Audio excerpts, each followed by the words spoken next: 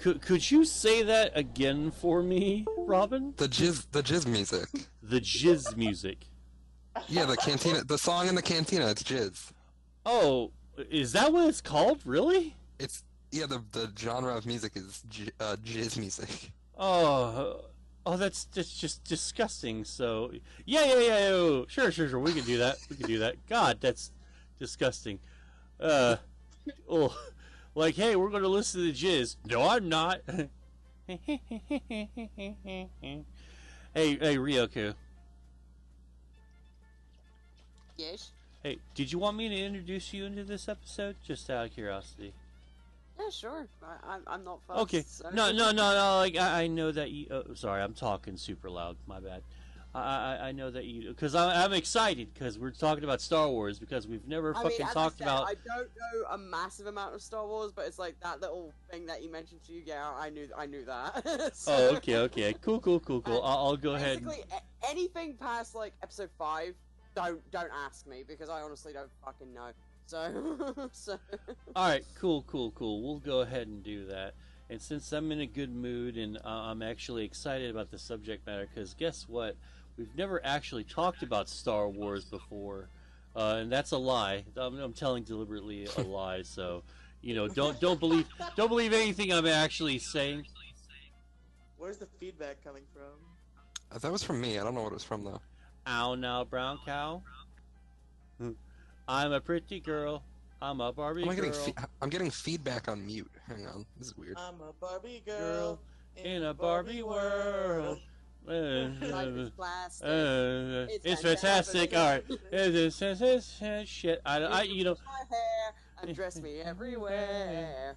Something. Blah blah blah blah blah. Come on, Barty, let's go party. Did I say Barty? God damn it. You need to listen to the gay version of that song. It's great. There's a okay. Wait. There's. Happy family. Okay, Riley. No, God, stop. You were supposed to. God, that was a show I hated when I was a kid. It was because it's like life is not like this. I liked Barney much longer than I should. I was into Barney until I was like 13. Don't be mean to Barney. Which was like what? 13? Which was like what? Like 5 days ago? Oh, shit. Alright, sorry, we stepped on each other's joke. Alright, hey. I think you meant 5 years ago. So. Hey, Mo Fist for, like, having the same sort of type of joke, just different time frame, Robin. Yeah. But yeah, there was a gay Barbie song, by the way. I just assumed the original version was gay. And, I didn't know that there was, like, so there's an even gayer version. Oh yes, it's about like, these. Quite literally like, gayer. Hi Garrus, hi Rahul. You want to go for a ride? On what? On this. Bobby is a bitch. She is just a witch. Alright, okay. Why does Ken date her? Ken is such a we're man. going to talk about Star Wars. Cancelled. Just do him. We just want to screw him. Oh, God. Okay. Alright. So, welcome. Them Ken dolls, man. Visually appealing. Oh, okay, alright. Let's just do the goddamn intro before I hang myself. Welcome, everyone, to the Moecast. I'm your host, Moediggity.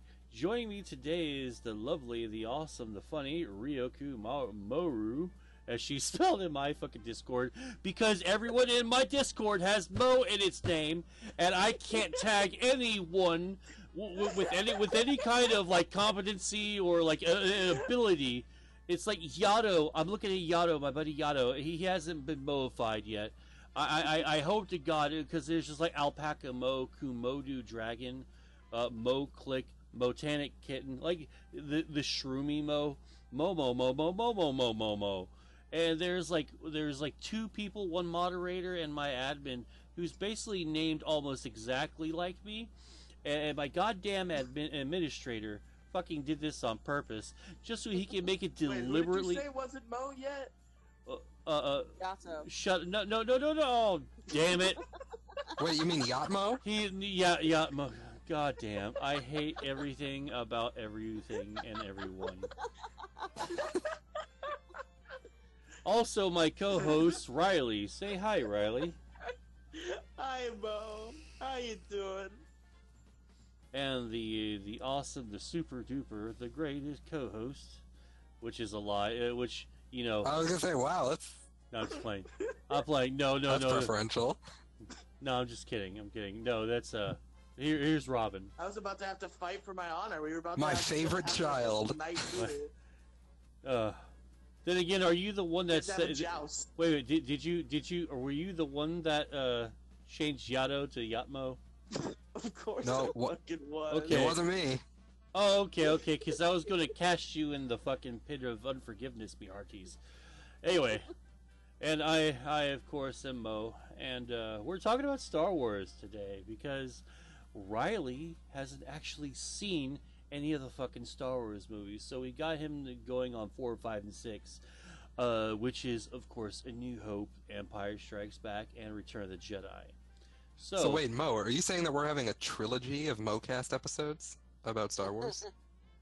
No, only a duology because Mo won't watch the Disney movies. Oh, shit. I guess the joke flew over my head like a lead fucking balloon. Because I thought that you were like saying, are we going to be doing a three-piece set of Moecast episodes of episodes 4, 5, and 6? But I'm also kind of baked, so yeah. So some jokes just aren't going to. It took him a minute. Well, because we got to do the prequels and sequels. Oh God, do we have to do the sequels? Yes. Because I just For want to good measure. I just want to take fucking sledgehammers to everything around me when I think of the goddamn sequels. Oh, hey, well, we'll get there. We'll get there. Look at it this way. My friend Ian will come after you because if we don't do the sequels here, I'm gonna do them on the Riely and Ian movie review podcast, and Ian will be very upset. God Almighty. All right, fine. We'll do the goddamn sequels, I guess. Well, I will have nothing to add to this conversation because of all I've seen of the sequels are the trailers, and I don't. Well, I mean plan to watch anything else. today we're only talking about the original trilogy. Yeah, Oh, yeah, okay. yeah. I actually know those were okay, so it's like, whatever. So. All right. So, Riely. So you want to hear my take? Cause Yeah. first time? Yes, I'm actually getting to you, you fucking impatient Paul. Anyway. Me. Anyway, I was just yeah. So Riely, go ahead, give us your hot take. What did you think of A New Hope? What did you and just like give us a little brief rundown of what you thought of characters and all that, who popped out for you, or who you liked, A New blah blah Hope, blah. Are we gonna do that? Oh yeah, we're going to start Go with around the for new. each movie. Okay. Yes. So A New Hope was it was good. It was good. You sound not unconvinced. A feeling. These are the first time I've watched anything Star Wars related besides like I watched one episode of Star Wars: The Clone Wars as a child, and I said this is stupid, and that's why I've never watched anything Star Wars since. Mm-hmm. And I watched A New Hope, and this feeling holds true later, is that I don't understand what all the fuss is about. I mean, it's a good movie, but it does not seem to be worth the billions and billions of dollars and billions of fans it has. It's only like a good movie. It's not a great movie. Really? Like what? Yeah. Why doesn't it make it into the a great movie category for you? Because it doesn't wow me in any way. It's just, oh, it's a space. They go to space. They do a thing in space. There's light swords. In all honesty, I kind of agree. And the lightsaber fights, this holds true, but in this movie too, they just kind of seem like slow, and the choreography isn't done great. It's like they've just been Like, thrown in there, haven't they? Like, it's just kind of like, I just like look at them as they swing their swords around, and they're not even like, there's not even any like agility or choreography behind it. They're just kind of like rubbing their swords against each other, like. See, like you're making me cry inside here, because I'm like, they don't really need. I mean, like Obi-Wan's so old though. I mean, how can he? I mean, is Shane, like in Shane's Earl Joan voice bot, they're fighting swords. I mean, you make it sound like it's totally lame. But anyway, go ahead. Go ahead. Please shatter my childhood some more and make me cry inside. Oh, my childhood's already dead and buried, so go ahead. Like, not to get any specific thoughts to the other movies, but I think, like, the only good choreographed lightsaber fight out of, like, all of these movies is the last one. Well, yeah, because I honest to God, like, I'm just kind of joking a little bit. Like, yeah, you're totally right. The choreography is kind of bad because they didn't have shit. They didn't have shit for a budget.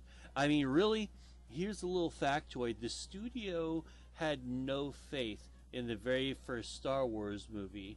They didn't think that it was going to make it past the opening night and all that shit. And they thought that the movie was kind of stupid. And so they just sort of wrote it off as a potential loss. And, well, to their surprise, of course, it was a huge hit. But they didn't give it a budget worth a damn. Yeah, so that's why you kind of have this very lackluster choreography and all that. But it turns out it's kind of a part of its charm. And I think that I wouldn't have it any other way, because if you especially after so long, if you put like real actual choreography to that part, say like the very first lightsaber battle, like I don't think it would work at all, because you do sort of look at Obi-Wan Kenobi, and honestly, even though yada yada the Force, it would be kind of goofy to see him doing the stuff that he would. It's kind of goofy, I think, to see him do the stuff that he was capable of doing when he was just General Kenobi in the Clone Wars. I also think it's very stupid that he just lets himself get killed. Well, there is a point to that, though. It's all very Buddhist and very Zen and very destiny. That's the whole point was that if he knew that if Vader slayed him, that it would empower Luke in the future to defeat him. Like, it was a back and forth kind of thing. I don't want to to like my death will give you the power. Yeah. Like he was also like, you would never know this beforehand, but he was also trained to become sort of like one with the Force, because Qui-Gon, his master Qui-Gon Jinn, taught Yoda, and Yoda taught Obi-Wan. So anyway, sorry, Riely, we're totally stepping on your time to speak. So anyway, I will tell you, terrible choreography. The best part about this movie, Han Solo, the best character. Of course, the only character. The best one. Just so good. I like watching Han Solo. Did you like the Han Solo forever, and that's it. Okay, don't get gay, Sparky. Don't get gay. All right, I know that he's a Harrison Ford is pretty fucking hot shit, especially back in his day. But chill. I think he's banging the Wookiee. Anyway, so no. Actually, what did you think of Chewbacca, his little companion? He's cool, I guess. I mean, like, it's hard for me to get invested into a character that doesn't talk, and that holds true with Chewbacca. He talks. He's just cool, goes. I guess. He doesn't talk in a way that I can understand. Well, you're supposed to let the theater of the mind, like, sort of go, Yeah, but I'm a kid, so. Yeah, I don't have you didn't like. mind. So you don't like R2 at all either? No, because there's certain. Sometimes a character can, like, have charm beyond, and Chewbacca didn't really do that for me, but R2 did. I really enjoyed R2. It's just because he beeps. He beeps and shakes a little. You can't get mad at like a happy chirpy beep. Yeah. And now, I don't know if Mo, you've listened to an episode of the Riely Movie Review podcast before. Yeah. there's a long-standing tradition where anytime I talk about a movie, 9 times out of 10, I have to get super horny over the female lead. And that will hold true in Star Wars. Well, yeah, of course, it's Carrie freaking Fisher. Did you Carrie know? Fisher. Hold on a sec. Did you know that standards and practices back in the 70s was so like, like it's so tight, like a dolphin's butthole. I mean, like just water fucking tight, right? Whoa. That they looked at Do you have Princess Leia. experience with dolphin buttholes, Mo? No. That's not the episode. That's not the subject of the podcast. Okay. Okay, just don't worry about that. Next Mo's episode. dolphin sex story. Anyway, no. But no, they were so fucking uptight about Carrie Fisher's boobage because she had some like fairly impressive jugs on her, right? They're out there, Mo. They're out there. Are they out there? Are they? Someone says it. Yeah, I'll believe that when I see that, and I know I will. But apparently her breasts were quote unquote too big for the movie screen, so they said that they had to be taped down, right? And so Carrie Fisher just allowed the staff to do like a freaking money poll, sort of like a betting process of who gets to win the honor of taping down her boobs, because Carrie Fisher loved the cock. And that I'm not saying that. I'm not slut shaming Carrie Fisher. I'm saying that's what she liked. She liked banging fans. And she was like, she loved the sex because, well, of course, she's from the fucking 60s and it's the middle of the goddamn 70s, for Christ's sake.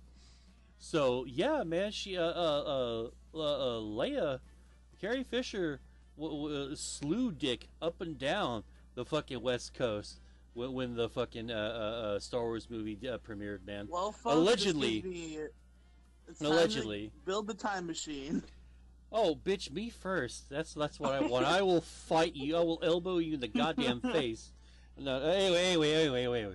We can go together, Mo. Strangely enough, like this is completely off subject, but another victim of like oppressive standards and practices, fucking bullshit, was the original the 60s Batman show.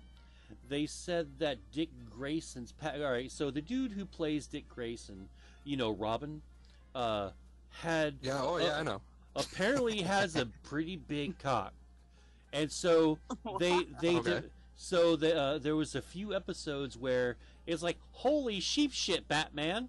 And like his package is just very, very pronounced, right? Like you can see in the fucking like the 60s spandex that he's wearing. So they demanded that he start taping and tucking his stuff to the point where it would be quote unquote standards S&P acceptable, 70s acceptable. And so like fucking the dude who played Dick Grayson had to freaking tape his shit in, and Carrie Fisher had to have her titties fucking taped every goddamn showing or every time viewing. Did they do it in fucking? Did they do it in Return of the Jedi? Did they tape her tits down then? I don't know. Who knows? Return of the Jedi. When they have like all the fan service in the world with her in that fucking slave outfit, they wouldn't be taking. Oh yeah, that's a good point. Well, I'm pretty. Yeah, you got a good point. But by that time, like, they had such a huge budget, and it was the '80s, so I think they unclenched a little bit. And like now, and she was just so loved at that point. I don't think like the stringent like policies and shit that like the FCC or whoever the fuck is in charge of that guideline bullshit. They were just like, whatever. Just Carrie Fisher, go for it. Yeah, pretty much. I mean, at that point, the studios were just able to buy some goodwill, and just probably just threw some money at S&P to shut them the hell up. But anyway, so let's talk about the fucking trench run in the ending, the big setup, the whole Empire versus fucking Rebels, like the whole point of the movie. I think it's my favorite last act in any movie. Then again, it's also my favorite trope. Like I love the big 30-minute freaking all the good guys versus all the bad guys type battles in movies, and this is one of my favorite ones.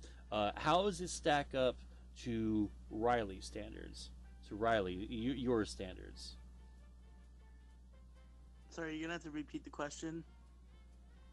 The trench run, where Luke blows up the Death Star. Oh yes, okay. It was cool, I guess. I've never been super into fucking spaceship fights, but it was cool. Oh my god, the whole, like, use the Force and he shuts off his fucking radar is so stupid. I don't think it's stupid at all. Like, it actually makes perfect sense because he's a Jedi, and so But, I mean, he could like, use the Force while also using the radar, right? He didn't have to dramatically close the radar. well, yeah, but it doesn't look. But it looks kind of stupid. Like you're cheating. It's like use the Force, Luke. Okay, I'm just gonna have my technology on just in case. I mean, or like, it's. I don't know, maybe if he closed his eyes, it would be a better effect. Hold on, Rio. I'm sorry, Robin. What? Oh, I said maybe if he, like, closed his eyes or something right before he shot, it would have, like, a better effect, you know? Like, I don't know. You think so? I think so. Like, cause I don't know, like, if I would believe that, or like, I would think to myself, this isn't safe. Like, don't close your eyes while flying a ship. Yeah, but that would more accurately show the power of the Force, you know what I mean? Oh yeah, I could see that definitely. I could definitely If he's, see like, what you're watching talking the about. radar, and then the number's going down to 10,000, 9,000, and then you hear, like, use the Force, Luke, and then, like, as it's at, like, 3,000, he just shuts his eyes and, like, waits and presses it. Like, I'd like that. That'd be cool. Well, yeah. Well, Shutting the radar down at 20,000 seemed a little dangerous. Well, yeah, true, and I can understand. You know what I don't understand is why no one in the Rebel Command didn't just start flipping shit. Like, no, you put your shit on right now, you fucking space hippie, and you fucking use the technology that we have. Yeah, they go, what happened to your computer, Luke? Like, oh, no, it's fine. Don't worry about it, bro. I got it. That he hand waved it away, and no one said a fucking thing after that. That's the part that did bother me. Anyway, yeah, so here's my least favorite part about the first movie, about A New Hope, is the fucking last scene. Oh my god, the slowest scene of all time, where they, like, put the medals on all of them, and, like, it's super quiet, and no one's making any noise except for Chewbacca, like, giving out one howl. See, that's my favorite scene. That's one of my favorite my endings. God. I'm sorry. It's like, because they didn't need to talk. What they needed to do was just have, the three. Like, it really did mean something to me as a kid, because I totally got it. Like, it's such a, and growing up and, like, seeing how they did that scene, like, it's poignant. It's like, I get it. Then again, I don't know, maybe I've just seen it enough times in the Star Wars universe, because that's the same ending to, like, Knights of the Old Republic, the game, and, like, to, like, 3 other Star Wars games. Yeah, it's the same ending. They really do love to reuse their shit over and over again. It's also because George Lucas and everyone who wrote the movie was, like, a colossal hippie, and the if you really think about it, it's the old. We used to have spirituality and incense and peppermints, blah, blah, blah, blah, before technology, stupid, stinky technology arrived. So this is kind of that, and it's also, at least in my opinion, it's a retelling of the colonial and British war, because the bad guys are British, obviously, the Empire, and the rebels are obviously the colonists, the colonies in old America, and this feels sort of like a retelling of that conflict, but just set in the space, and with Death Stars and shit that can blow up planets. But anyway, so you weren't really so Riely, you weren't really too I guess blown away by the trench run, because that's I don't know, like there's just like so much action and so much stuff going on. Like did you feel any tension or anything when Darth Vader and his 2 guys were blowing up the fucking rebel pilots one by one going toward the center? I mean, most of the Rebel pilots had not done anything to make me care about them at that point, so I was just like, oh shit. Well, do they need to take you out to And that dinner was and about blow the end you of or something? Like, no, they're supposed to be like. They have to have a character for me to care when they die. But you're supposed to care about them retroactively, like, oh, Fatty Magoo, I could have gotten into his stuff, but now he's fucking dead. Or Yeah, how about, I mean, I had a reaction. I was like, oh shit. like, you're I'm supposed to. sorry they didn't open up their wallet and go, oh, my son, I'll get back to him soon. My poor pregnant wife. Like, what do you want them to do? They should have been characters. Like, they should have interacted with They Luke. are No, characters! what about when your boy Han Solo shows up? Yeah, how Out of about nowhere. that? That's the best part. How about, like, one of the best fucking, like, Deus Ex Machina moments in cinematic history is when Han and Chewie show up in the Millennium Falcon. Yeah, every moment where Han Solo's on screen is pure Kino.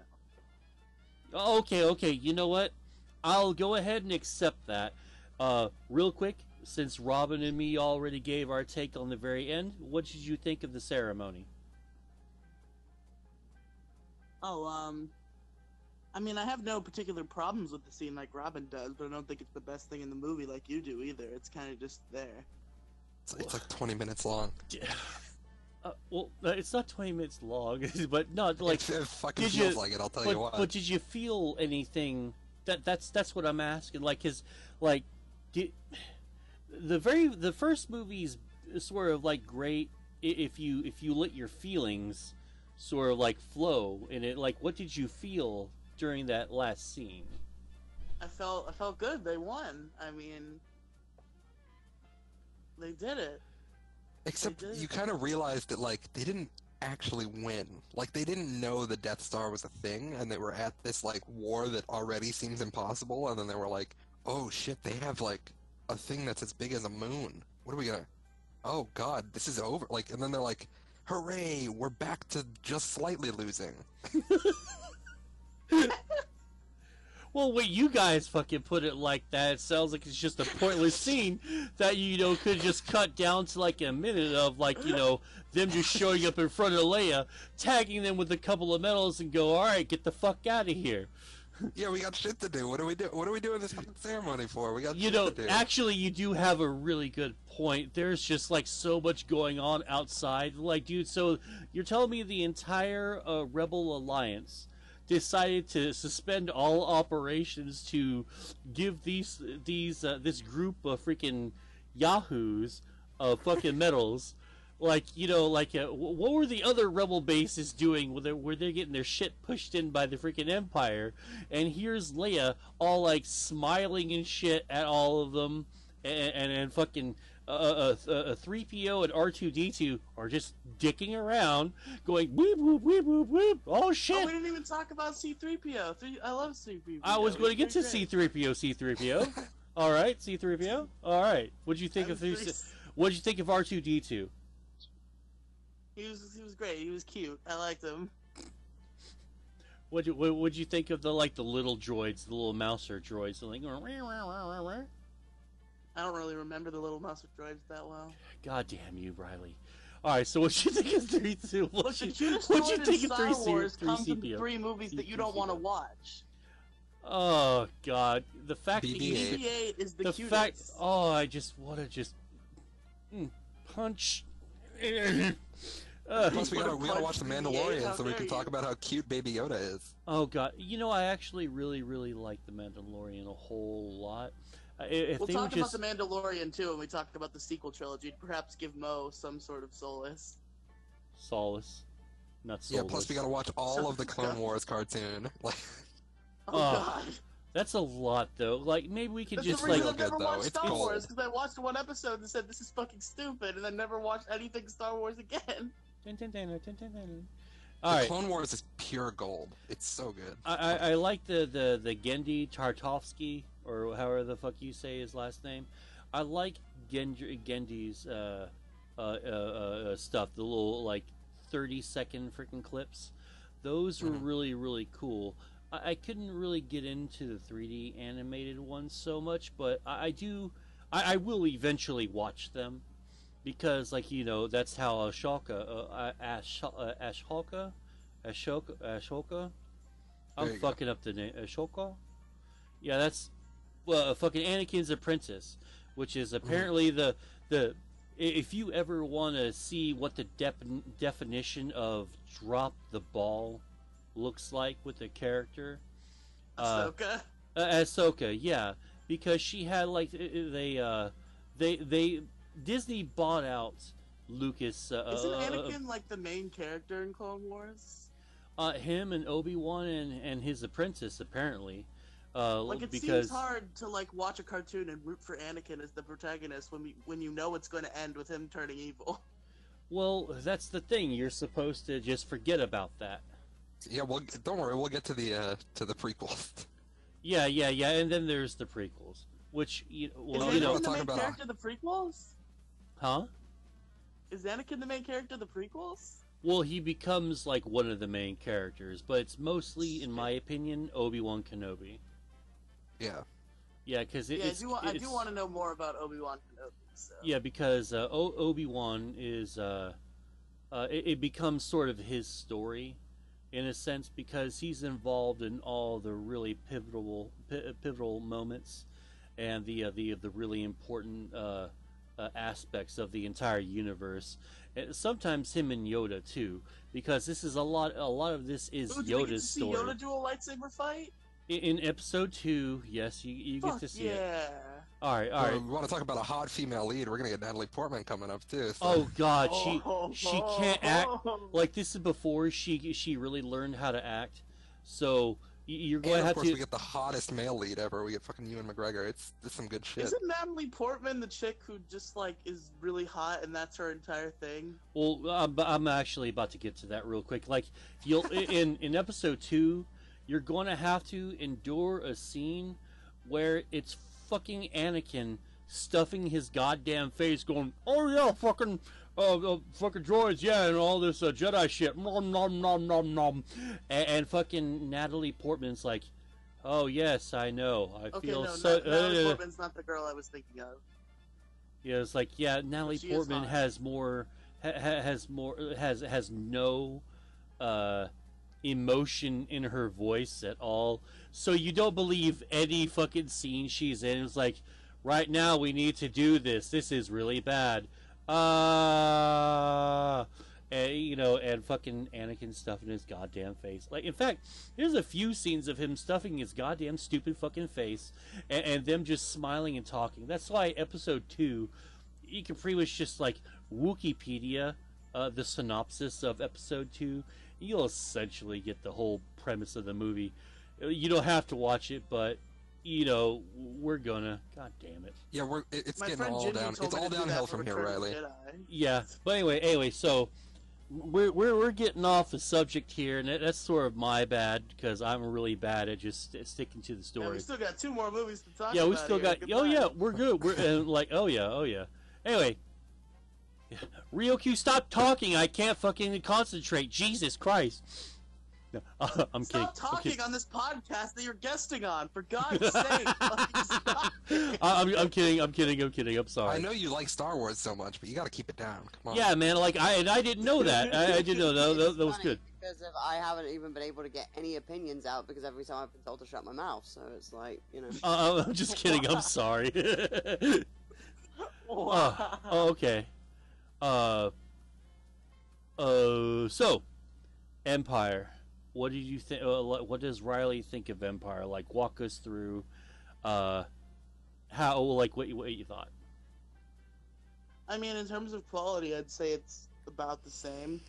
Like, a lot of people who I talked to who were Star Wars fans, besides the stupid one that I talked to that said that Rise of Skywalker was the best one, said that Empire Oh, Strikes Back was What the a best piece of one. shit. Well, Everyone like, that person is a piece of shit. Whoever you fucking talk to is just an absolute piece of shit.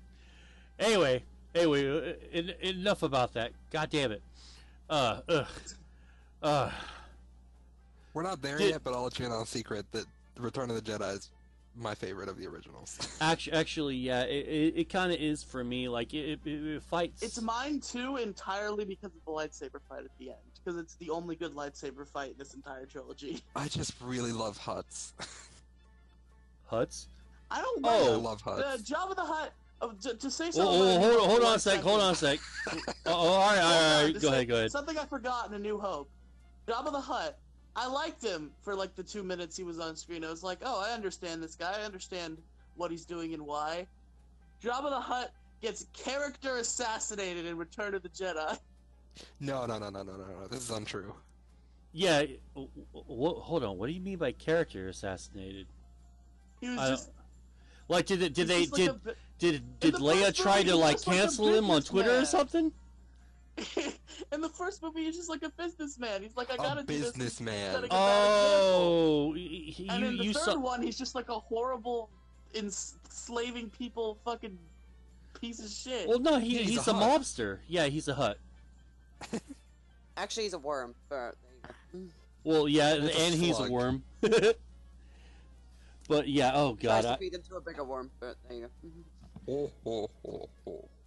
I can't wait to talk about that in a few. But anyway, so when Luke's co-pilot got crushed by the giant AT-AT, Riley, did you feel something there by a chance, or did he suffer the same sort of what? I already know what he's gonna say, but go on. Oh, or did you? What scene you're talking about? Oh, come on! The one where like Luke fucking like crashes right into the snow, and like his buddy is like knocked out unconscious, but he can't get him out, so the giant walking metal camel smashes his tiny little bitch plane. That for some reason or another I didn't understand why the rebels had such shit technology, and so you have this little tiny little plane. I mean, come on. Did they not know that the Empire had giant walking metal space camels? I mean, literally have zero recollection of this. So It's obviously I the didn't know Battle that. of Hoth. It's like it's the big first. It's the conclusion to the first act of the second movie. No, I remember the Battle of Hoth. I just don't remember that specific part of the Battle of Hoth. I don't remember the person getting crushed. I don't remember that at all. Zero recollection. Because it Oh, was a nobody character. That's why he doesn't remember it. oh, poor ancillary characters, poor background My friend who was characters. sitting next to me, who by the way was for like the second third of Empire Strikes Back. Somebody was watching it with me. Same friend who said Rise of Skywalker was the best one, by the way. Ugh. He told me that the Battle of Hoth was the best scene, and I was like, and it was It's not. super It's not important. The best scene. It's not the best scene in the movie. Oh, okay, all right. It's like the 300 moment in the Star Wars universe. It's like, holy shit. Do you guys remember Hoth? Like, that's some shit, isn't it? Like, it's insane. It is the, like, 300 moment. It's the Spartans. Like, they did it. Yeah, except The this Empire time. Strikes Back is the worst of the three. What? Oh, Okay. what? It's the worst of the three. It's the fucking fucking why? I think out of the originals, it just gets better. Not I as think good it's as New Hope's the other worst of them. two. I think Oh. New Hope's the worst of them, then Empire, and then... Like then I think Return I of the rate Jedi. them. I think I rate them a 6, a 7, and an 8, and the 6 goes to Empire Strikes Back. Oh wow! I've never heard these things said before. Oh, okay. Fucking Mozart. Real quick. Oh, So sorry. if you What? get a general- I just want to ask something to him real quick about. Oh, yeah. Sure. Just to get a general idea of his movie preferences for a second. What would you rate as your top 3 movies, just in general? Okay, my top 3 movies. I don't even want to say this because I feel like I'm. Oh, Oh, you're gonna. no. So... It's the Emoji Movie. Not quite that bad. I It's just an want to. anime movie and 2 Marvel movies, so I know I'm gonna get dunked on. Oh God! Just like what? Which 2 God. Marvel movies? Okay, that explains The 2 a lot. Marvel. Okay. Wait, did you say an Spider-Man anime Homecoming movie? and Captain Marvel. Did you say an anime movie? Yes, the anime movie's Dragon Ball Super Broly. Oh, okay. No. Well, Top 3 movies. of all time. I mean, Broly's My top pretty three movies of all okay. time are Dragon Ball Super Broly, Spider-Man: Homecoming, and Captain Marvel.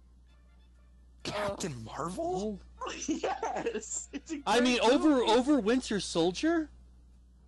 I don't think I've ever seen Winter Soldier. So. God, that's like one of the best. Oh, there's an assassin. The Winter Soldier tries to assassinate fucking Samuel L. Jackson, the head of Shield. I mean, come on. And yeah, he's never going to be fucking Nick Fury. It's just going to be Sam Jackson because I think it's funnier that way. I mean, I like Doctor Strange. Doctor Strange is alright, but like Captain Marvel. I thought it was a great movie.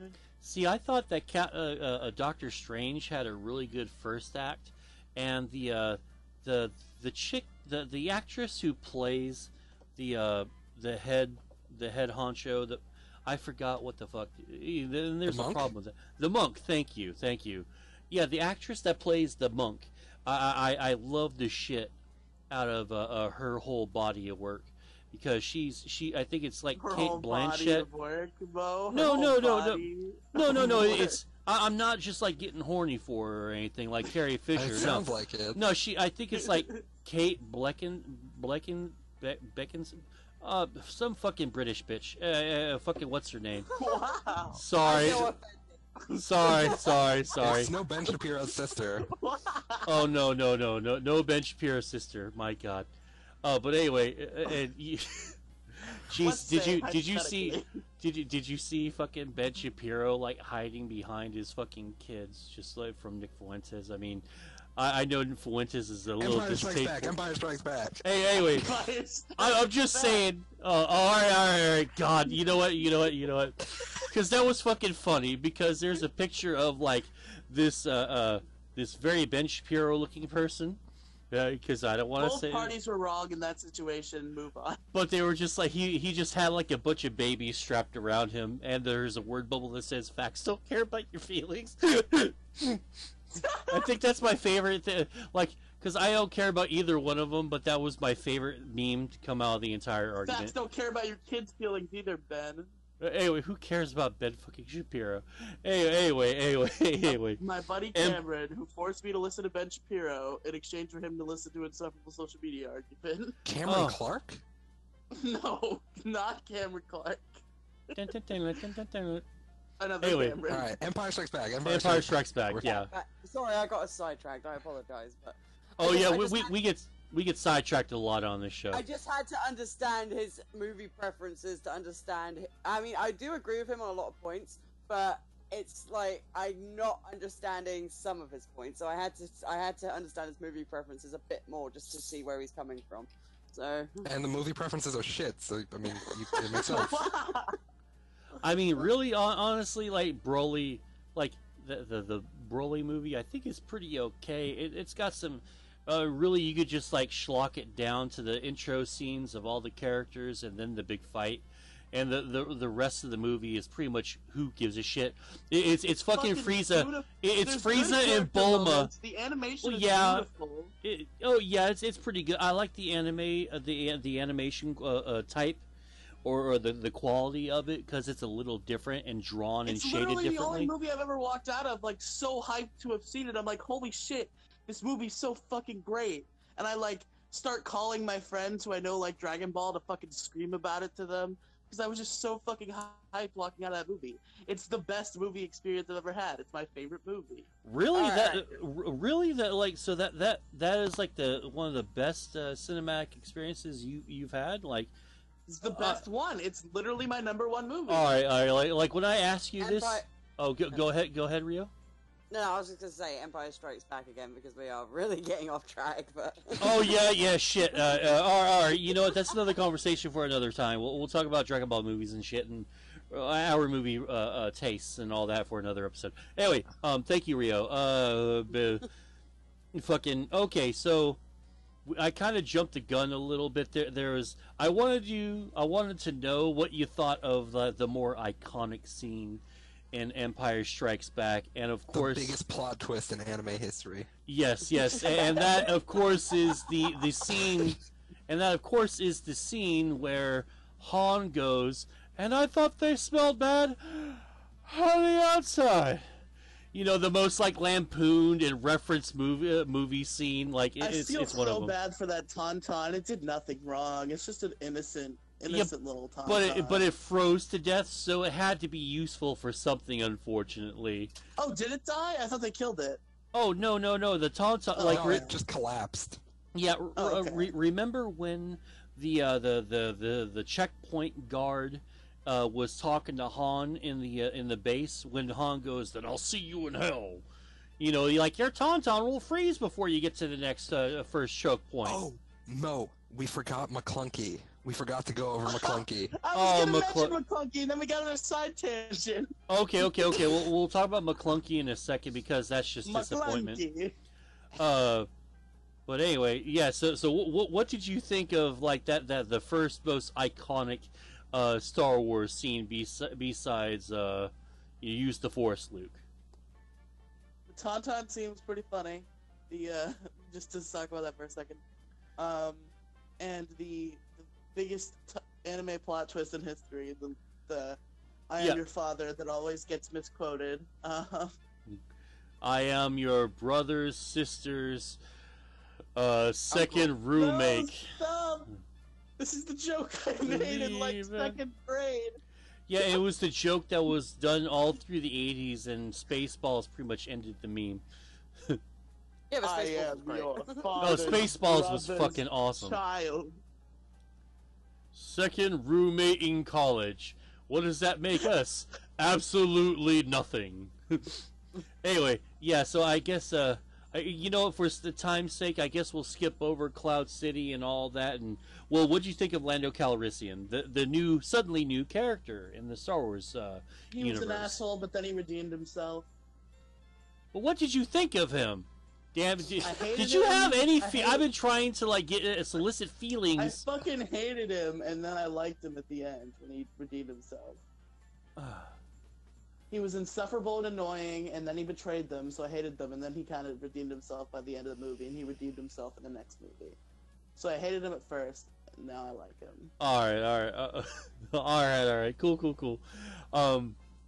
But all right, so I wasn't done talking about literally the most iconic scene in the movie. Yeah, that was my bad. I'm sorry. I'll shut the fuck up now. Go ahead. As for the I am your father scene, pretty good twist. Like, obviously I knew it was coming because I'm a human who exists. I obviously knew that Darth Vader was Luke's father. Well, did you? But the important thing is, did you know before you watched the movie? Of course I did. Who didn't?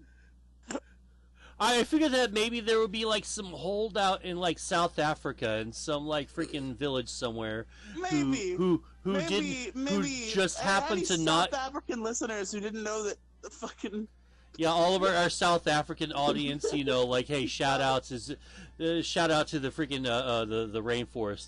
Himiyama, Himiyama, and all that. Shout out to Umbongo, our South all right, hold on. list. Okay, hold on, Adolf. All right, let's not get racist. Okay, this is the one time the South African audience is going to get referenced in this fucking show. So maybe have a little bit of respect. Thank you. To be fair, I was referencing a sitcom. That did not come directly from my brain. Okay, Riley, go ahead.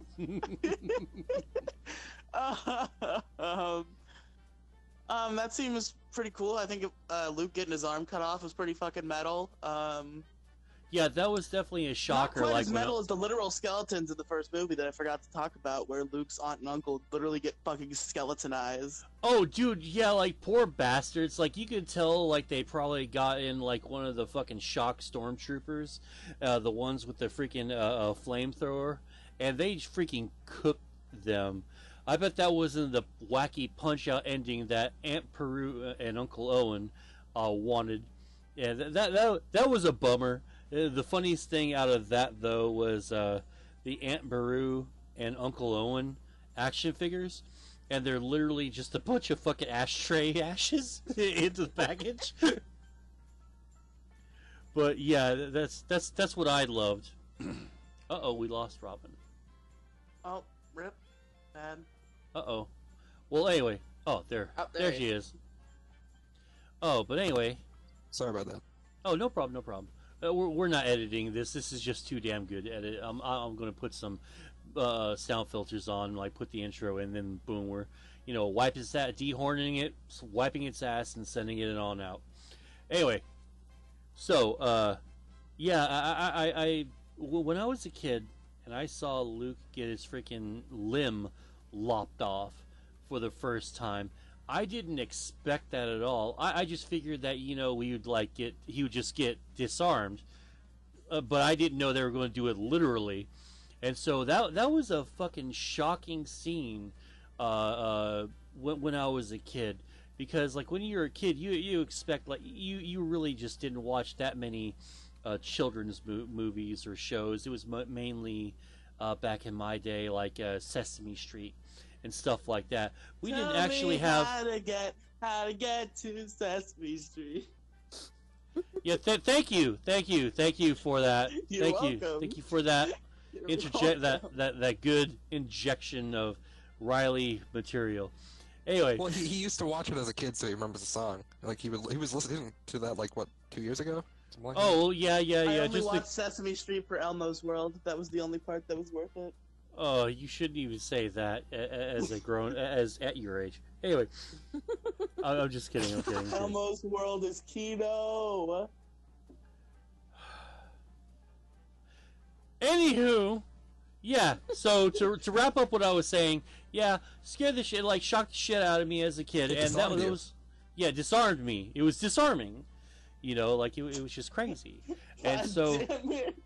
it was that scene was when I knew that I was really really into films, and I wanted to do something, film or TV related. That's I've what been got me into ruined this. by YouTube, so when he lost his arm, all I could think is the line from Dragon Ball Z Abridged where Vegeta says, "Looks like he's been disarmed." Dear God. When Nappa rips Tien's arm off. So, what did you think of the scene where, for some reason or another, there's a bunch of 80s freaking cell phone tower, not cell phone towers, TV freaking antenna underneath Cloud City, and that's where that's where Princess Leia and the gang went to go pick up Luke. Well, what did you think of that? Because for me, I'm terrified of heights, so that was all. I was always scared of that scene when I was a kid. What did you think of the saving of Luke? That was pretty intense. Like, that was a good scene. Cool. Well, I mean, that's it. Yeah. I Oh, mean, Riley, do you have any emotion? no. I mean, the one thing that was going through my head for that scene was, well, he's got more balls than I ever fucking would, because if it was me, I would just be like, fuck this shit, and then I'd just jump into the pit. It's like, I wouldn't even try. So I'd just be like, I'm out. Peace. That whole atmosphere is definitely a don't look down moment, because it's like it's presumably like. I wouldn't fucking attempt to try that shit with one arm. Fuck that shit. So. Like, Ben, Dagobah says, oh, you know what? We sort of glossed over one of the more important character reveals. Not baby Yoda, but actually Yoda. What did you think of the introduction of Yoda and Dagobah and the trials that Luke He'd be better started if he going was through? a baby. Well, Riley, I will fucking slap the shit out of you if you don't stop your bullshit. I will fucking just like go. I will find out where you live.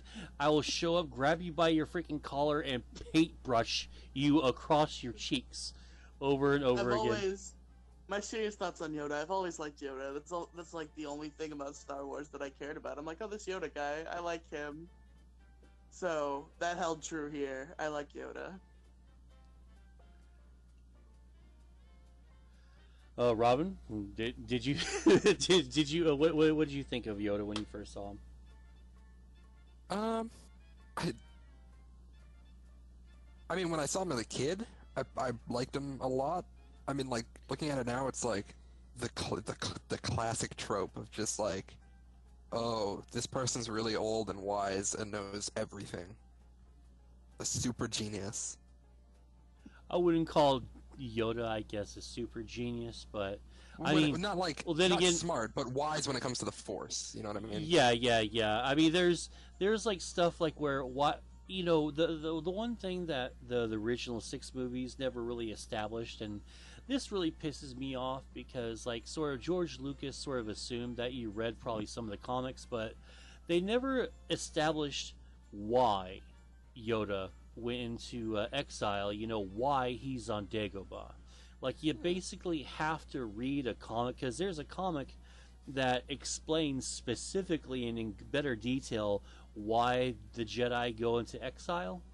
And this is my problem with Star Wars in general. It's like, oh, you want to get into Star Wars? You just have to watch, all 9 movies, plus The Mandalorian, and then you have to read about like 50,000 pages of extended universe lore, and then it'll be good. And then you know Star Wars, and you'll really love it. Fortnite at a very specific time to understand something in the Rise of Skywalker. Oh yeah, and you gotta play the games, of course. Oh, you gotta play KOTOR, like. Yeah, and To this be fair, is KOTOR is the best of the series. If you have, I mean, know, I'm not a KOTOR massive is so Star Wars good. fan, but I still love playing KOTOR and KOTOR 2 to this day. What It's is like, Knights of the Republic? What is that game? What do you do? Like, what's the gameplay like? You just play it. Don't look anything. Don't spoil yourself. No, Just play it. It's so I good. didn't, and it was great. I just want to know about the mechanics. Like, what kind of game is it? It's like an action role playing game, Okay. But Star Wars. and you can make your own character. So I'll have to actually play Knights of the Old Republic because I never got to play that game. It was right around the time that I was wanting to also play. I think it's like Jade Empire, or Jade Empire's good. like the people who apparently made that game series made that game too. And I've been BioWare did it. All right, good. Mm-hmm. Yeah, because I've always wanted to play that game, but I never really got around to it because I was too busy playing the Dark Forces Star Wars series, which has some of my favorite characters like Kyle Katarn, and it fleshes out Luke Skywalker like way after the rebellion Skywalker, and I love the shit out of it. I mean, once you play KOTOR, I would actually love to have a discussion with you about it because, especially after the first one. The first one is like, I would definitely love to hear So you good. on that, so. So may I say about this movie? All right, yeah, the synopsis of Empire Strikes Back in Riley's perspective. What do you think? Hold on, I was about to talk about a specific scene for just a second. Yeah, go ahead. Character. I didn't like Leia in this movie very much at some points. Like, she was fine in the first one. She's a lot better in the third one. In the second one, I didn't like her very much in a lot of the scenes. Well, because she's very bossy and very yelly, and honestly, unless her whole point is to essentially. And she also emotionally manipulates Luke Yes. to prove that she doesn't have a crush on Han Solo. Emotionally manipulates both of them. Like. Yes. She like, I find it so funny that she's like, wow, you think I have a crush on you? Well, watch this, fucker, and then just fucking tongue kisses Luke Skywalker. Which, after the biggest plot twist in anime history, how do you feel about that kiss, Riley? It's fine. I refuse to accept it. They weren't brother and sister until the third movie. And did you? In the first 2, they were not. And did you notice? The little subtle like roll kiss that she gives Luke when he's all like, "My arm got cut off and I'm laying here and I'm hurt." Did you ever notice that? No, because I thought she kind of like roll in the arms of Han at that point. Well, she kind of roll kisses a little bit. Like it's weird. She. Fucking like him. It's weird. Like I've seen the movie like 100 times, and there's that scene where she like sort of half kisses him. I think she stops because I think at that point they sort of start to tease that there's a brother-sister connection. There's more of a connection there, and so I think she forgot about that. Either that or it was shot out of sequence and she just didn't know, because it's fucking it's Dick and Pussy Slayer, freaking Carrie Fisher, slaying it all up and down the United States and worldwide at this point because they're fucking mega stars now. And this movie, I think, solidified that. Oh, man. She got so much action. Anyway. It pisses me off. I wish I was born in a decade earlier. I would have tried to, like, you know, throw my bait and tackle out there and see if I could have caught Carrie. But anyway. So, what was the, I guess, the synopsis of Empire for you, Riely? What'd you think? It's not a bad movie by any stretch, but it's just okay. It's the worst of the original three, in my opinion. Ugh, blasphemy. Alright, okay. You know what? I'm sorry, Asterios. I'm sorry, everyone else who told me Empire was the best one. You hear me sighing and just huffing with just aggravation. But anyway, you know what? But it's fine because we're moving on to the best one. Yeah, because we are moving on to the very last one. Some say it's the best out of the series. I kind of feel like it is because it was the one I think I watched. Out of the three. I think I it's haven't seen the rest of them. It's the one that I think I watched the most as a kid, and that's you know what? One question before I move on. What did you think of the ending? All right, so like think of the very end of New Hope, and then think of the very end of Empire. What did you think comparing and contrasting the two of them? I guess apparently I liked the first one better, since I don't even remember how Empire Strikes Back ended. Really, it's like a huge establishing shot of the Rebel fleet. It's like, you know, it ends on such a down note. Han gets kidnapped by Boba Fett and the Empire, and he's being delivered to Jabba the Hutt. They're looking at the cluster of stars in the nebula off to the right. Really, like you didn't feel anything for that scene at all? No, didn't even stick in my head. I felt so good about it because finally the Empire's going to take over. Thank God. I don't know if you're actually trolling or not, but fucking rebel scum. Okay, so I take it that you're an imperialist when it comes to the rebel and Empire fight. I mean, they're both kind of shit, but do you know? Here's a question that doesn't get asked very much. Do you think anyone in like the back alley, fucking like the Hutt space? Do you like the all the planets in like quote unquote Jabba the Hutt's space? Do you think they felt any change at all from Rebel Alliance or from Empire to Rebel Alliance at all from their governments? Do you think anything changed for them?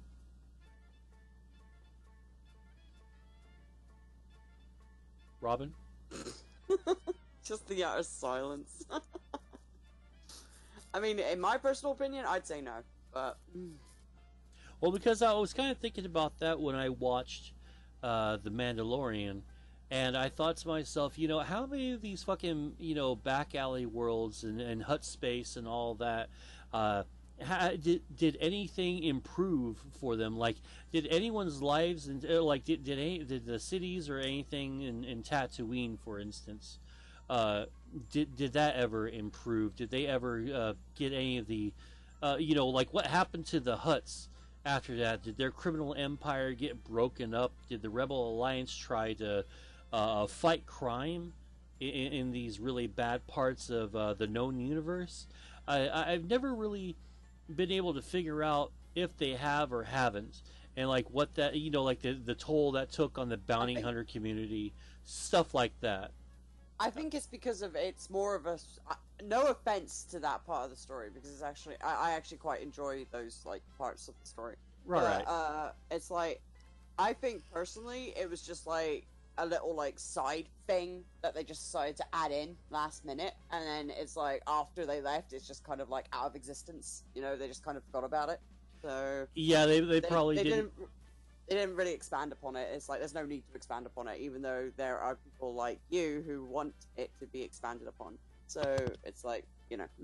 Yeah, that's actually an unfortunate flaw in the Star Wars universe, is that George Lucas, I think, only intended for the universe to go so far. he didn't think that it was going to become such an established universe and people were going to like it so much. This is where I think the games can actually like do the job that the movies can't. I mean, you could easily do a game just based on how they think Tatooine would have changed depending on how the movies went. So, but they haven't done anything like that yet. So... Right. And like only time, I think that we're probably getting that now with the Mandalorian series, and I really appreciate that a lot because I wanted a series that expanded upon the Mandalorian people, and I wasn't really interested in like a movie where. Oh, that's the fucking rooster out there. God damn. Man, I was like, because I was thinking, is that the fucking cat? Do I hear a hungry cat meowing? It was like, no, it's... What a cock. Literally. Anyway, so, yeah, that's what I'm hopeful for The Mandalorian, is that we're going to get an extension of all that. And we've gotten that so far, and so far I'm very, very happy. But anyway, different episode altogether. Yeah. So we get to the final one. Alright, I might need to go get some water in a second and have you guys talk if that's okay. Riely, what did you think about the about Luke and Leia and everyone showing up at Jabba the Hutt's freaking palace to extract Han Solo from the Hutts? I mean, I said earlier that I feel like Jabba the Hutt's character here is completely different than it was in the first movie, and I don't like it. You didn't like you this? You misinterpreted him in the first movie. Like, you thought he was like a businessman, but like it sets up Han Solo as a smuggler. He's a mob boss. Obviously, he's like a criminal, but he like did it in sort of like a business way. Like he's like, "Hey, I like you, but you did a thing, and I don't want other people to do that thing, so you have to pay up, or I'm gonna kill you." Yeah, and what's a better message than a big, like, carbon statue of the dude right behind him that, like, didn't pay up, right? No, like, that's a great message. It's not even that. That makes sense. It's just that he's this disgusting piece of shit with fucking women chained up, fucking choking him and shit. Yeah, and, like, that's good. That's to some strange monster. That's good. He's a mob boss, yeah. Yeah, that's the point. That's like, that's like what a comic book villain would do. I was gonna say, Mo, are you into that? Because it's like... Well, not to being chained up and fed to the Rancor. Like, maybe, you can, like, slap a pair of cuffs on me, maybe we could talk, but, like... Look, I don't know how I feel about the slave stuff. It did get a rise out of me when Leia got... but yeah, something rose. To be fair, Riley, as you did state, in the first movie, there was only like a glimpse of him. You didn't really get much. You didn't get much screen time, and you only got like. In the first movie, he seemed like he seemed like a mob boss as they'd be portrayed in like a normal movie. Like, yeah, but that's the thing. That was what you portrayed. That's what you thought. But that's only because of the limited screen time he got. Whereas in the second one, he actually managed. They actually expanded what you saw of him in the first one. It just happened to be that your perspective of it was wrong. Not necessarily 100%. He also looked less disgusting in the first movie. Yeah. Well, I think the point that they're trying to convey is like they're trying to make this look like they're trying to make Jabba out to look like a disgusting creature. Like he's just so slovenly. He's just a despicable, like what you would consider a human being. Which, by the way, that was the original idea, the concept for Jabba the Hutt. He was just going to be a freaking another human, but he was just going to be a fat guy. But something happened with the actor, and they never got to use him, and so they thought to themselves, well, why not make Jabba the Hutt a freaking alien of some sort? And this is where we started getting the rough drafts and the idea of what Jabba the Hutt would turn out to be. Well, in all honesty, I think it works better with him being an alien because of it's like not being funny, but a fat guy, a fat human guy being in charge and having and wanting to feel empowered. Yeah, like a fucking another one. I mean, for fuck's sake, we see that. We see and hear about that enough in pretty much anything and everything. Yeah, so we didn't need to fucking see it again. But it's like with it being an alien, it actually shows how worthless he considers the human race to be. He only sees them as slaves or people he can abuse and stuff like that. And that's because, and it actually works better because he's an alien. So, Well, and actually, the thing I like about Hutts is that like they're pretty much evolutionary powerhouses. Like they're predators. They were designed to be predators, and their brains also evolved to be very smart. And so they realized like, wow, we don't have to go around and like hunt stuff. We can just like do get people to business. do our shit for us. Yeah, we can just do business. We'll be lazy and we'll sit around. Like even though they're incredibly strong and incredibly powerful, they're like, we're just gonna go like lay down and do nothing and get other people to do shit for us because we have like the business savvy for it. So it's a typical businessman, pretty much. Pretty much. I'm pretty sure that Jabba the Hutt ultimately was some sort of social commentary on like your everyday businessman, especially since this movie was in the 80s. Oh, what? He's also like the biggest Hutt. He is? Hutts are normally not that big, yeah. Oh, well, we see so little of the Hutts in the entire series. Like, yeah, even... we don't really see much of him after Jabba, do we? Not really, not at all. Like, that's one thing that they never really expanded upon was sort of the Hutt race. No, not really. Not that I know of at all. I haven't seen anything with the Hutts in the last two 7 and 8. But anyway, so ultimately, so what did you think of the first act of the movie, Riely? The extraction, the rescue of Han Solo, and all that. What did you think of that scene? I thought it was disgusting and I didn't like it. Like, I think the movie would be a 9. I give it an 8. It would be a 9. I think it loses a point for that first act. I just don't like it. Like, you physically don't like it? Is that like what we're? I mean, were you sort of opposed to like? I guess I'm not really getting what you're driving at specifically. I'm opposed to how they portrayed Jabba the Hutt and how they portrayed that whole situation. It's just, yeah, a lot of it was visual. It's visually just disgusting and horrible. All right. So like, I guess you didn't really like the Sarlacc pit at all then? No. Well, what did you think of like a giant butthole in the middle of freaking the desert, grabbing you and eating you? Oh boy. Once they got out of the fucking disgusting hole, it got a little better. I did like the whole monster. It's like a wet dream I've had. I know, it's like several, probably several. Like, I didn't know I felt this way. As someone who's never a lot seen of weird Star fetishes. Wars, I had heard a lot about what happens in Empire, but other than that, I was completely blank on the other two, including this one. And the plot that I was expecting within the first act did not happen, but I think you might find it interesting what I thought was going to happen. Or Okay. just dunk on me for being horrible at No. things. No. Go ahead. What was your headcanon? I guess. What did you think? So that my head was going when we first started watching the movie. It starts with C-3PO and R2-D2 going to talk to Jabba the Hutt, and then when they portray the hologram of Luke. Luke is in like a different outfit. His demeanor's different. The way he talks is very like calculated, and then later he at several times threatens Jabba the Hutt's life, just like completely emotionless.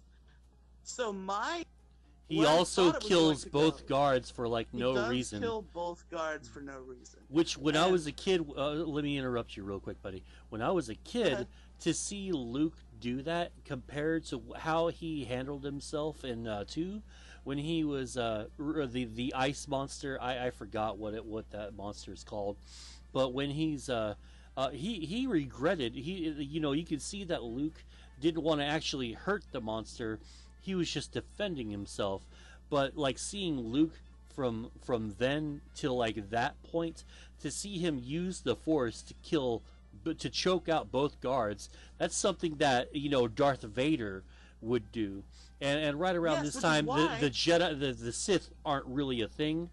So you're thinking Dark Force user, because that's what you got to go on. Because I kind of thought that was a little bit more effective than the title Sith. Because like when they put it into sort of like when you give the dark side more of a name, other than the quote unquote the dark side, you know, it kind of lost its luster a little bit because now you gave it's sort of like a physical name to evil, just like what I thought the midichlorians was a physical name to the quote unquote good or the light side of the Force, and I thought that ruined it for me. But yeah, and I get that it's a race, but essentially the dark side was kind of co-opted. Things, yes, like the OG Sith are like the origins of the dark side of the Force. Yeah, like and similar to the midichlorians were the origins of the light side of the Force. Yeah. Yeah, and I guess I just don't like the origin part. I liked it when it was just called the light side, or the dark side, because it was up to interpretation. Because when like I said, when they named it, it was like you gave it such a finality. You gave it like form, and I'm like, eh. Well, people who are of the Sith race would probably reject non-Sith from calling themselves Sith just for being on the dark side. They'd be like, you're not of pure blood. What the hell are you calling yourself a Sith for? Yeah, fundamentalism really does reign supreme in the Sith universe, and arguably in the Jedi universe as well, because there's no room for quote unquote gray Jedi. In fact, gray Jedi and Jedi who operate outside the norms, which Qui-Gon Jinn was practically almost expelled several times from the Order for following more of his gut instinct than he would the rules of the Jedi Council or the Jedi established Jedi law. But that's a story for another day. All right. So we're past the saving part. My favorite part. I was talking about where I thought the movie was going, and he oh shit! My bad, buddy. I totally did interrupt you. Sorry. I'm so sorry. Go ahead. So between his like cruel and calculatedness at the beginning of the movie, and the new black outfit, and the new green lightsaber, as green is sort of like a more evil color than blue in a way. I can see that. So what I expected was Luke would go once he was going to Yoda. I thought that I had exactly had it. So I thought what was going to happen was Luke was going to go back to the planet where Yoda was, and Yoda was going to be like fucking shocked and be like, "You've changed. You're going towards the dark side," and Luke would be like on the path to the dark side, and throughout the movie he'd be like slowly more drawn into the dark side until he is able to break free. That's what I was expecting. Like the movie would have Luke slowly turning to the dark side, slowly starting to understand Darth Vader and where he's coming from until he's able to come to his senses. But that doesn't really happen. I'm kind of disappointed that didn't happen, because that's what I was expecting. I'm like, oh, that's going to be fucking awesome. Fair, but that sounds pretty fucking cool. Yeah, it is cool. That's why when it didn't happen, I was sad. Well, I kind of think that Yoda sort of sensed that a little bit, but then he was also very sick and he was dying, so Yoda, I suppose, wasn't really in a position to lecture anyone. In fact, I think his final speech was probably I think he probably felt the dark side festering in Luke a little bit. The movie didn't really do a very good job of conveying that in most scenes, because, well, in most scenes, like, Luke is a naturally very good-natured person, and he is a good person, and so, like, when he's talking to Yoda, you can sense the emotion in his voice, and, you know, he doesn't want him to die, and he doesn't understand why he's dying.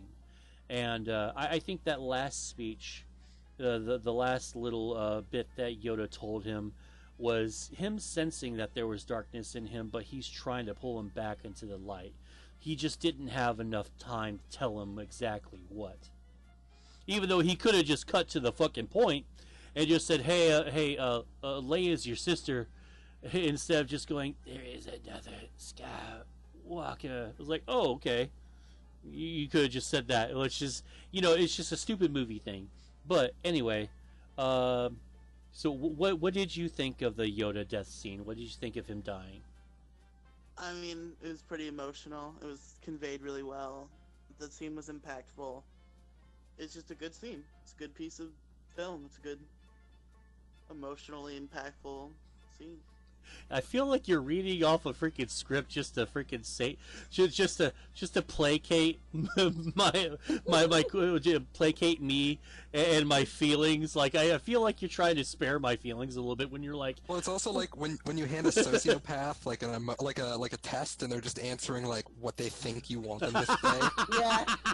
he's got notepad open and he's got like. Well, of course, the scene was quite emotional.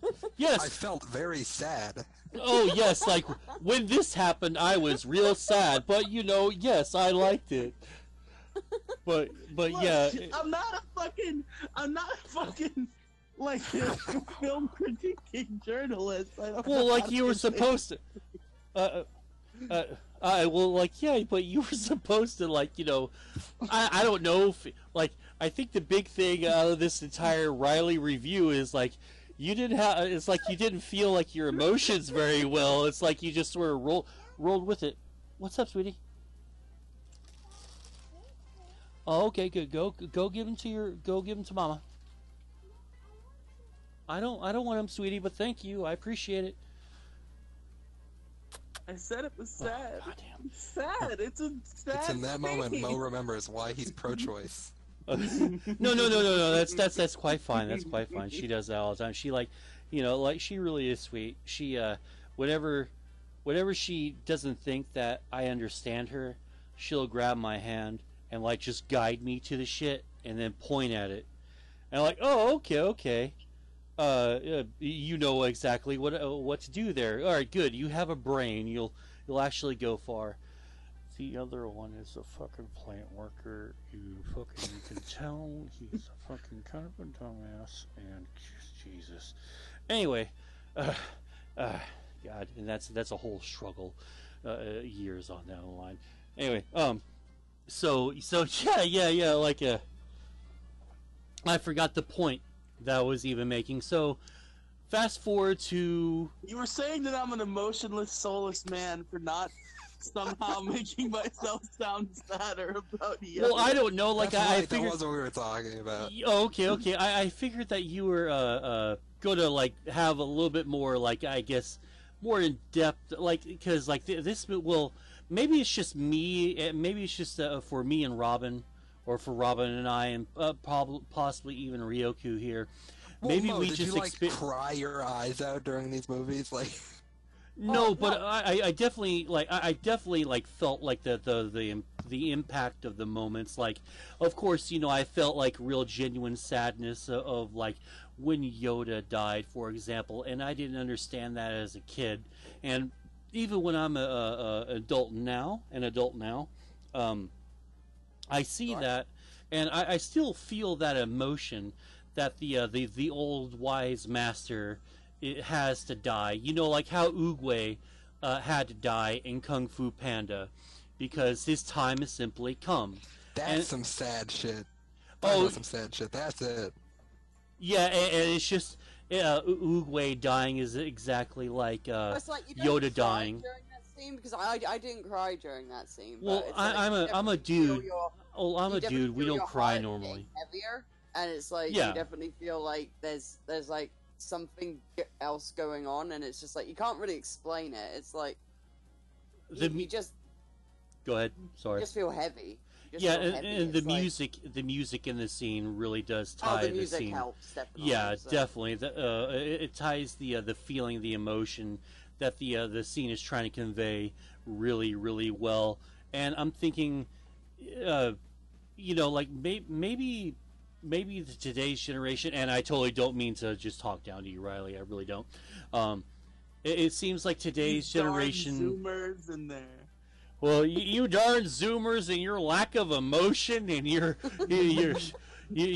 not. I don't know. Like it's like maybe the music, maybe the scenery, maybe everything isn't as impactful to you as it is to me. I mean, and that's why Well, you maybe also the do next have three. I'm not that good at conveying it. I'm sorry that I didn't convey it enough. It was very also- sad. No. Like I don't No. know. Like it's like when you tell me in your head when your theater of the. It feels like your theater of the mind wasn't being played with as much as like the rest of us here in the show. And I'm totally sorry if that, like, I do not mean to talk down to you when I say that. I was just sort of extrapolating that as the review went on. So, my apologies. Well, Mo, you have the nostalgia glasses on. So Yeah, I definitely have some very sizable nostalgia glasses on. But that's fine and that's cool because, like, I'm thinking once we get to the sequel trilogy, I think that's when your conveyance and means of expression and emotion are probably going to come out and be much more prevalent than they are now for the old movies, I suppose, because I think they're more geared toward you instead of me, and I totally accept that. I don't resent J.J. Abrams and Rian Johnson for doing that, because I totally get that, because I don't want to see the same... Yeah, because you have a million other things you resent them for. Oh yeah, God, yeah, on like the list of shit I hate them for. Like, that is not on the list, and I'll give them compliments. I'll shower them with praises from up on high. Just from my Twitter high horse. Like, here, heaps of praises, and here's a rope. Get on here.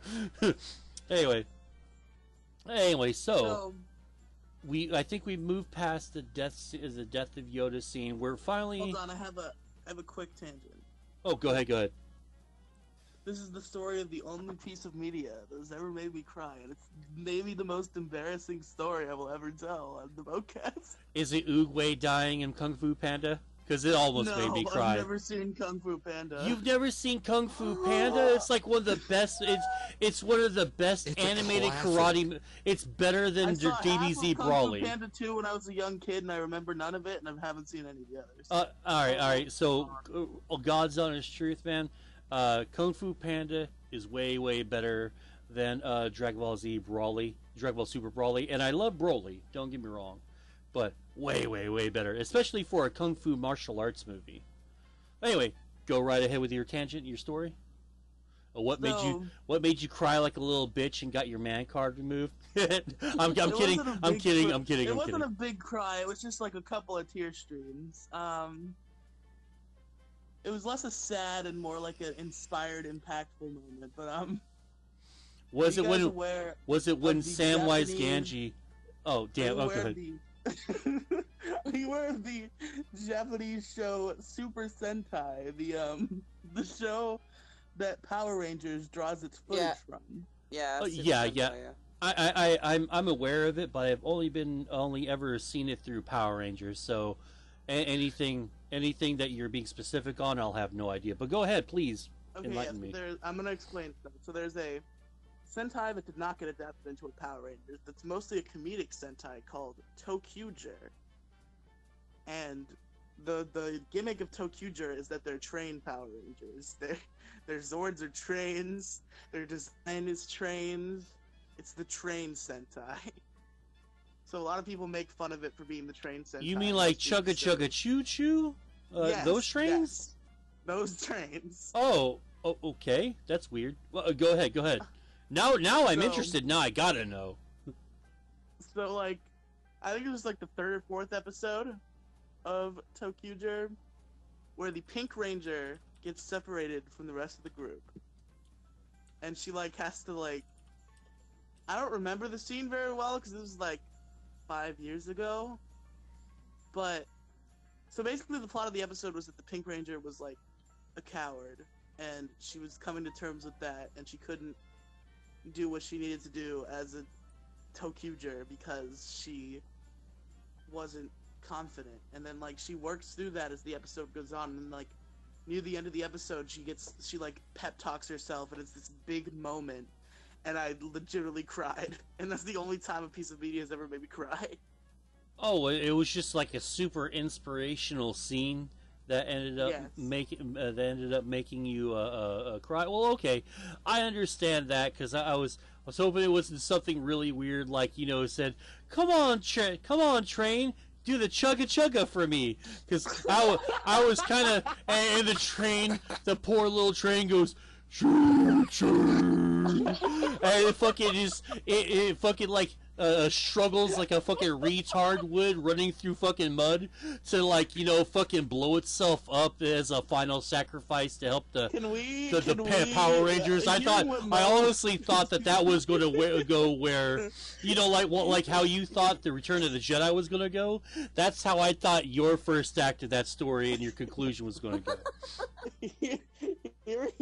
Hearing what Mo is saying, what Mo is interpreting this trained Power Rangers as, it was never adapted into a Power Rangers. I think we need to like all get together and make the trained Power Rangers. Don't go Power Rangers! I like trains! Oh. You definitely need the I like trains guy in there somewhere. I like trains! He's like, dead. yay! The guy who voiced the I like trains guy is dead. Well, then, I guess we'll have to fucking do it then. Oh, no. Oh, yeah, he is dead. Oh, anyway, alright, so, now that we're done hearing you cry like a little bitch over trains, now, we're at Hoth, or not Hoth, we're at the forest moon of Endor. The Rebel Alliance has just stumbled on there, and what did you think of the forest scene? Because personally, I thought when I was a kid, it was kind of boring, and it stops the movie dead in its fucking tracks for a little while. The scene with the Ewoks? Well, like, no. The entire, like, I guess, middle part of the movie is essentially them stopping the movie dead in its tracks and just spouting exposition, dialogue, establishing lore and stuff like that for a good, like, 35, 45 minutes, maybe. And so then you get... well, no. This includes the Ewoks. And like that entire thing. Yeah, like, it's not very important. Yeah, it's not exceedingly important. Honestly, you can probably if you edit. cut out a lot of Endor, like, wouldn't be a big deal. Like... Yeah, it wouldn't be that big a deal if like they cut most of the freaking Ewoks out. Even though as a kid, I really did enjoy them, and they're adorable. With my nostalgia glasses on, like I don't look at them with the same annoyance that I do Jar Jar Binks. Just because Jar Jar... We'll get to Jar Jar Binks, Mo.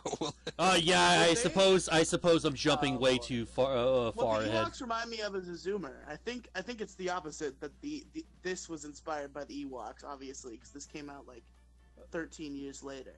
But what the Ewoks remind me of is another Power Rangers tangent. Larago from Turbo a Power Rangers movie, that like weird furry wizard. Has anybody seen Turbo a Power Rangers movie? I haven't. Nope. Robin, come on, you're my last hope. Have you seen Turbo a Power Rangers No, movie? she. Oh, there we go. No, I have not. Damn it. Alright, so go ahead, Riely. Okay, so anyway, that's what the Ewoks reminded me of, but the Ewoks are definitely a lot better, and I liked the Ewoks. I liked Leia bonding with the little Ewok. I really liked the Ewoks. Now, what... Oh, sorry, go ahead. That's the only reason I enjoyed that part of the movie, was because of the Ewoks. I love the Ewoks. Okay, so now that I'm thinking about it, we had the compare... Like, this is a contrast-compare sort of scene within the same movie. We had Luke, early on in the movie, show him using the dark side of the Force to basically kill two pig guards with the dark side of the Force. He then uses the Force again in the scene where he makes C-3PO float around, like in order to intimidate and scare the Ewoks into letting them go. What do you think of those two scenes when they're put together? Do you think that do you think that the scene where he's making C-3PO float around, do you think that's justified, even though that he's manipulating the Ewoks and basically scaring them?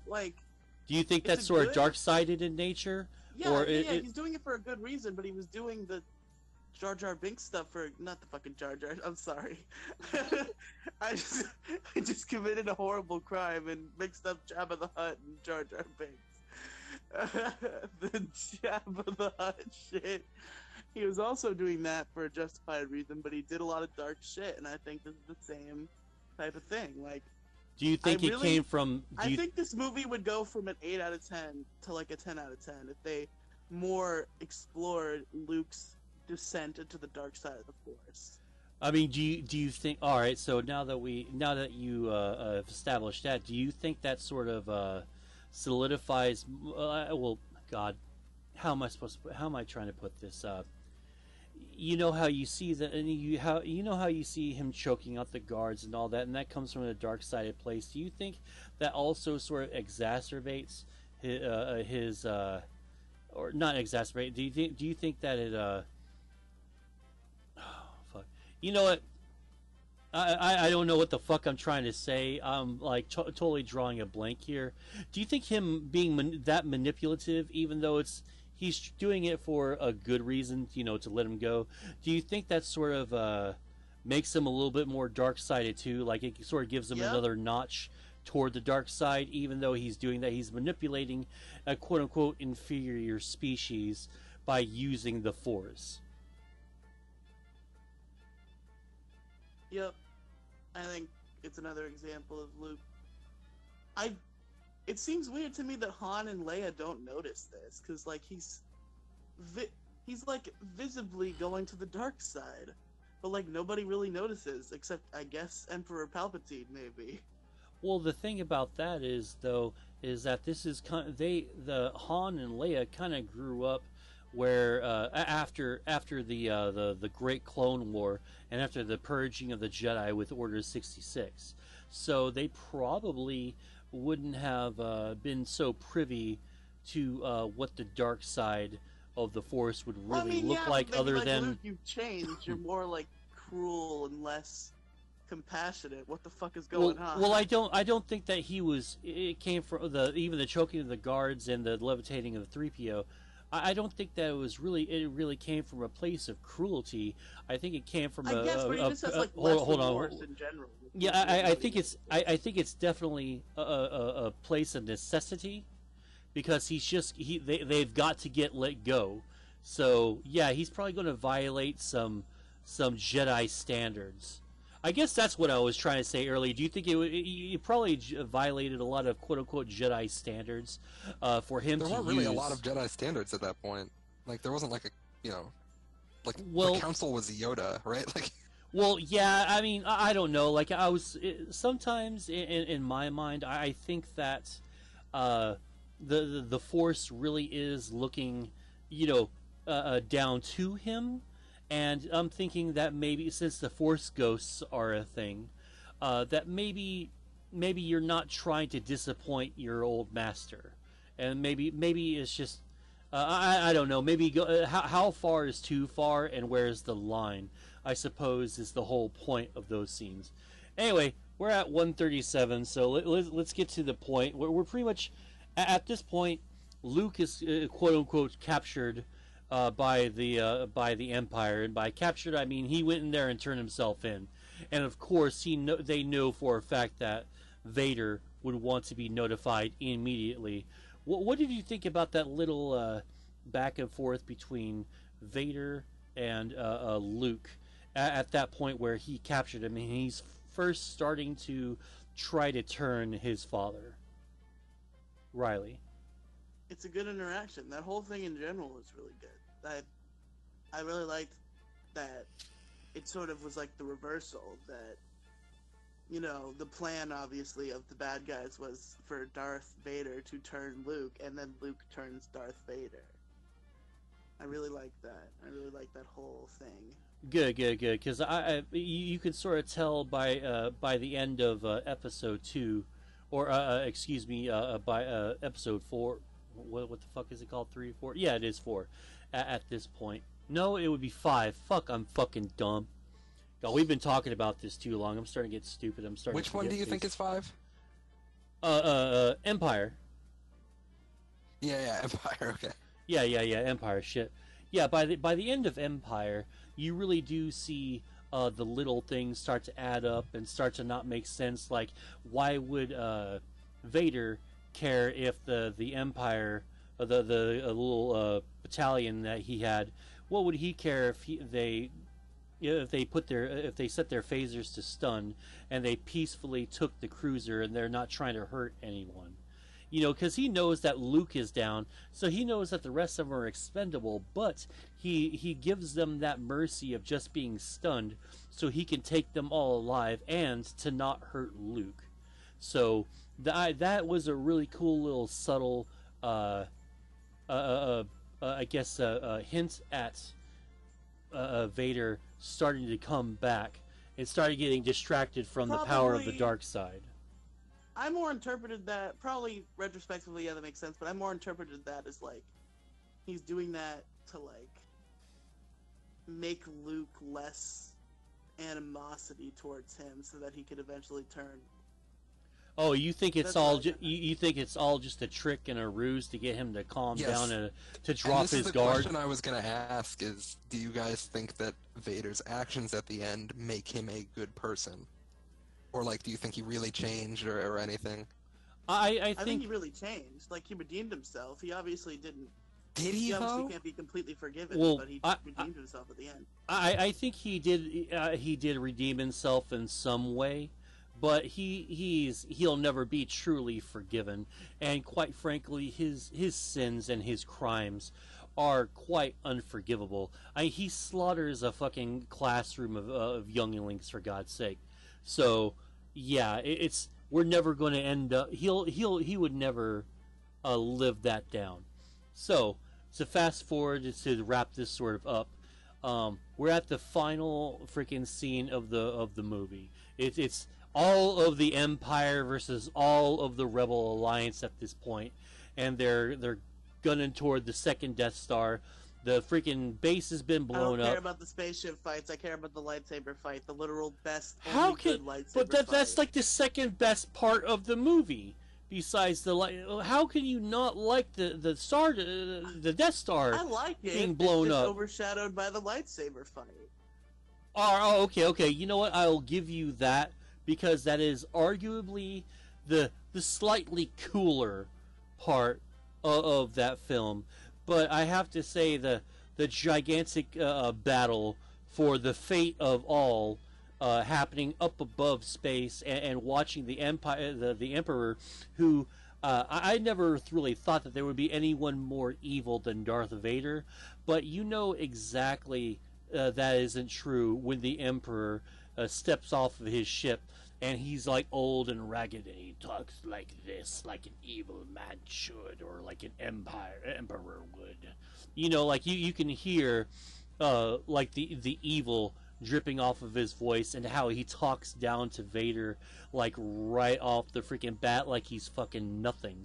And so watching him, you know, just manipulate Luke into trying to strike him down because he knew exactly what was going to happen. The Emperor knew that he wasn't going to die that day. It was going to be him putting him up. It was going to be him putting Luke up against Vader, and of course Vader would have died because he's just not as fast as he would. Because at this point, no one's really sort of wants to talk about the fact that Darth Vader is freaking old.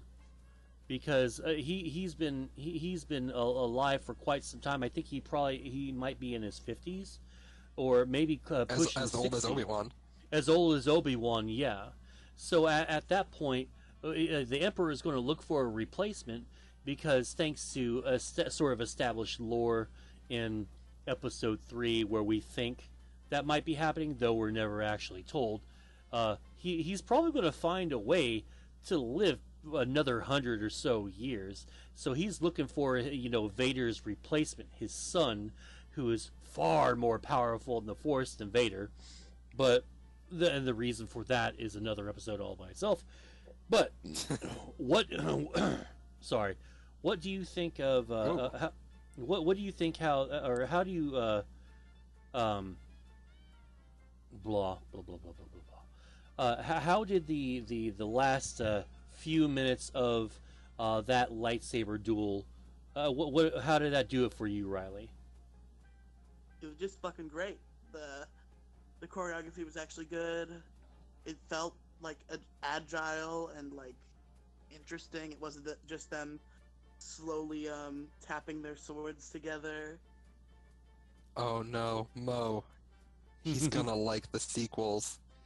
Well, alright, so the choreography is arguably far better in the sequel. I mean, for crying out loud, the first little fight between Qui-Gon Jinn and Darth Maul in the desert as they're escaping is fucking cool.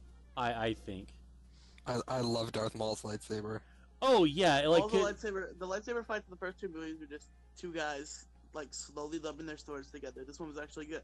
well, like really, it is also a story of a freaking of a novice learning how to use the Force, because like you barely see a glimpse of Luke's mastery of the Force near the end of the film.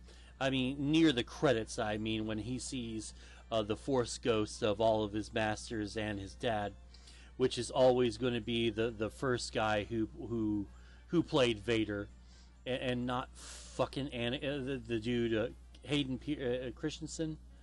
That really pissed me off in the special editions when they really fucked over the dude who physically played Vader.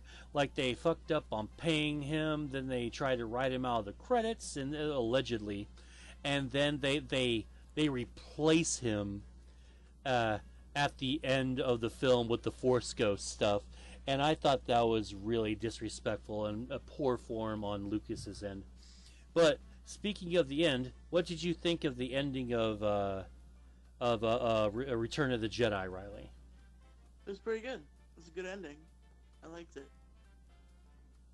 You got anything more for us, or? Yeah. Yeah, it was a good ending, you know, like, yeah, everything, you know, some enemies became friends, some friends became enemies, and, you know, yeah. It was the end of the trilogy. What else can I say? It was the end, you know, yeah, the end, you know, Force Ghost. Come on, there's Force Ghost, God! You come on, what did you think of, like, Obi-Wan and Yoda returning as Force Ghosts? That could be very his heart cracking. Cool, and I liked how Anakin joined them. Yeah, that was really cool. It was really good. Stuff that makes you feel good, huh? Yeah, it was cool. Well, I guess this podcast is just cool. I guess everything's just A-okay, rosy upsy daisies. The Moecast, pretty cool. Pretty fucking cool. I love it. Gee golly darn. Gosh.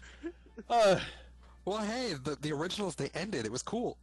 Yeah, it was great. It was cool. It was great. Now we can get to the. About it. Yeah. Ending. But come on, like you've got to have like a little bit more than just that.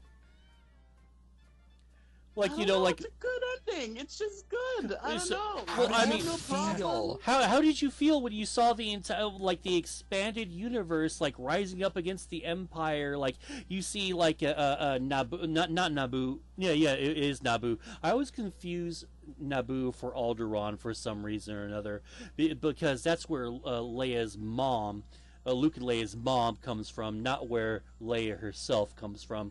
But you see the universe rising up in celebration that the Empire is officially dead. You even get to see some of the uprisings, independent uprisings throughout the galaxy. Like, I mean, didn't you see that? Like, did you feel nothing during those scenes? I just felt good. It was a good ending. I felt dandy. It was cool. Exactly. Well, this has been the Moecast. We've just we've talked about episodes 4, 5, and 6. We're going to be doing 1, 2, and 3 here. Do you guys want to go ahead and just do that next week? And no, I think we should do this like every other episode. I think we should have. Yeah, I can't watch that fast. This game. all right, okay. We gotta do the PCP episode next time. I'm super hyped about that, Mo. You came to me with that idea, and I'm like, fuck yeah. Oh, okay. All right, so we'll do PCP and all that next week then, and then we'll prepare to watch episode 1, 2, and 3, and then we'll do another thing, and then we'll watch. We'll watch these latest 3. What about the Christmas special, Mo? We're not gonna watch the Christmas special? Oh God, do No. we fucking have to watch the No. Christmas special? No. Of course we do. It's great. Are you trying to make me hang myself?